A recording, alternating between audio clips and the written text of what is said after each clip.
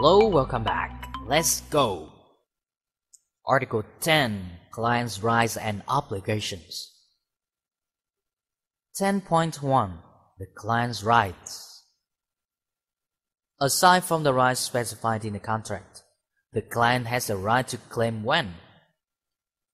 If the client considers himself to be entitled to any payment under any article or otherwise in connection with the contract, the client shall give notice and particulars to the contractor.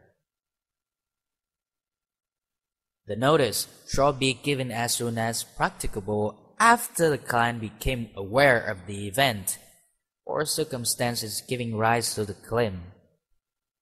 The notice shall be given as soon as practicable after the client became aware of the event or circumstances giving the rise to the claim. A notice relating to any extension of the defect's notification period shall be given before the expiry of such period. The particulars shall specify the article or other basis of the claim, and shall include substantiation of the amount and/or extension to which the client considers himself to be entitled in the connection with the contract. The client shall then need to make decisions on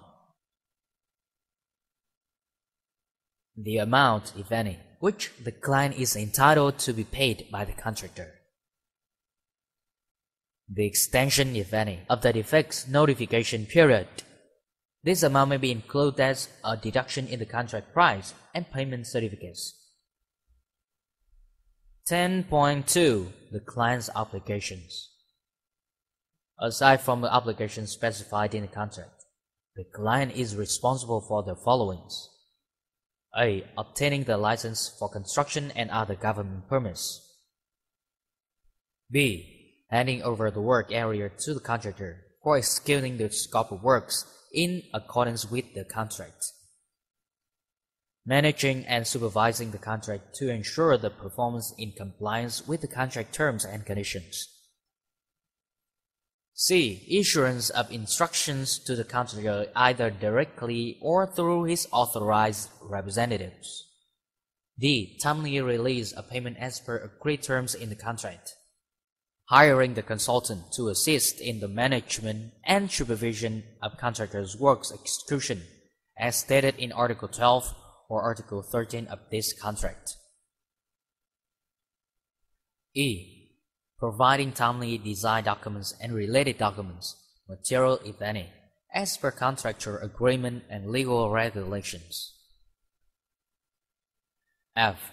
Considering and approving timely in writing the contractor's proposal for design, execution during execution period. G. Providing survey data, benchmark and reference points to enable contractor to set out his works. However, all the relevant data provided by the client shall not relieve the contractor of its responsibilities under the contract.